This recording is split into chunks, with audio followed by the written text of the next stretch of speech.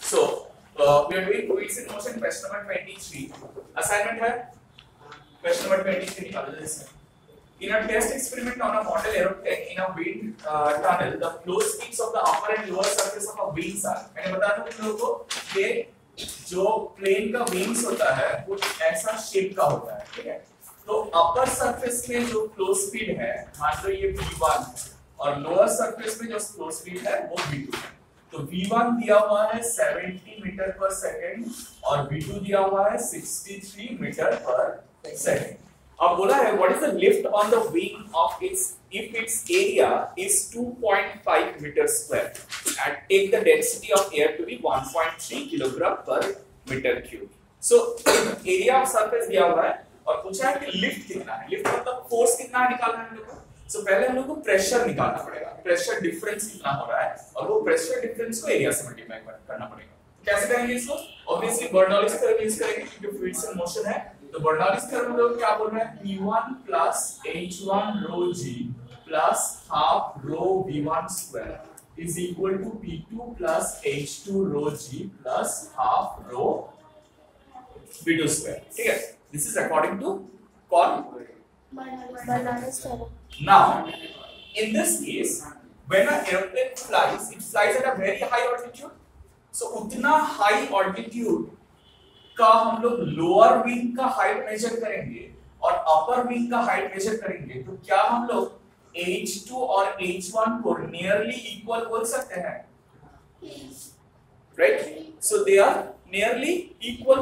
So if H1 and H2 are nearly equal, you can cancel off H1 rho g and H2 rho g from both sides.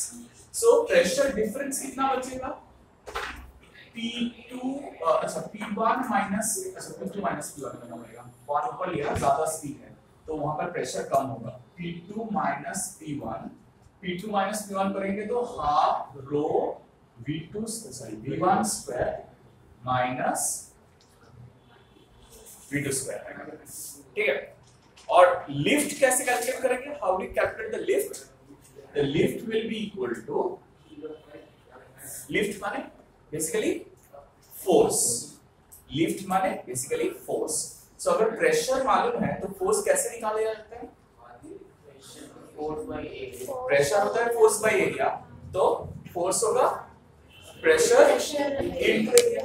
So pressure है P2 minus P1 into area. देखो यहाँ पर area of the plates दिया हुआ है, right? सो P2 minus P1 का value already निकल चुका है हम लोगों का. ये डाल देंगे यहाँ पर तो लिफ्ट का वैल्यू आएगा half rho V1 square minus V2 square into area.